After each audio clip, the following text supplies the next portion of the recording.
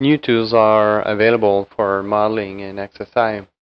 We're going to demonstrate a few of them using this alien object.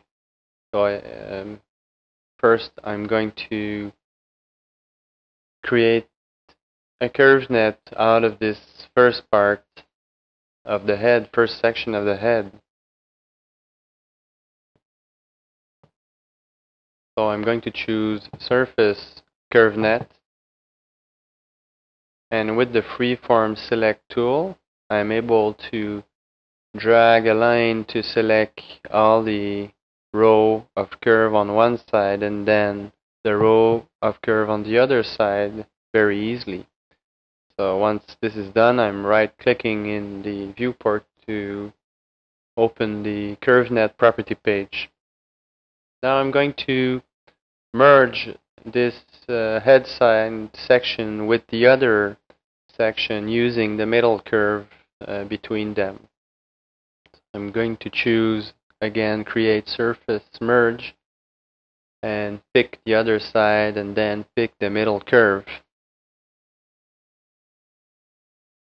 Now this opens the merge property page from which I can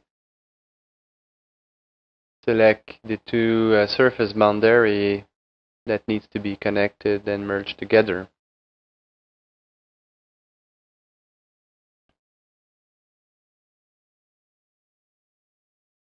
Now I'm going to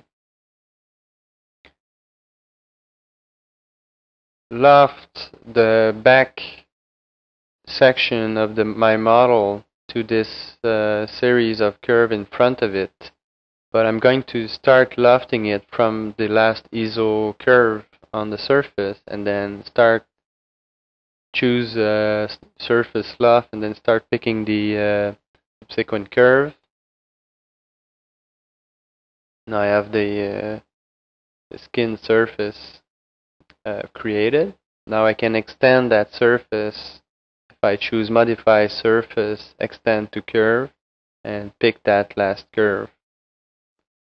So I will need to set the right boundary. I'm going to open the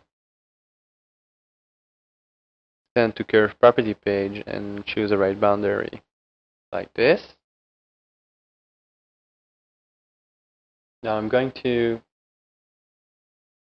create a surface fillet to blend the intersection between the spike object and the back section object.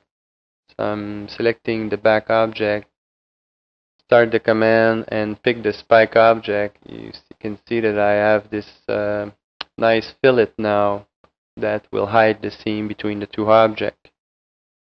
Now I'm going to stitch this middle section with the front section of the merged surface. I've selected the wrong surface. I can hit Escape and start the command again. So I'm going to choose Modify Surface Stitch, pick the right surface this time, and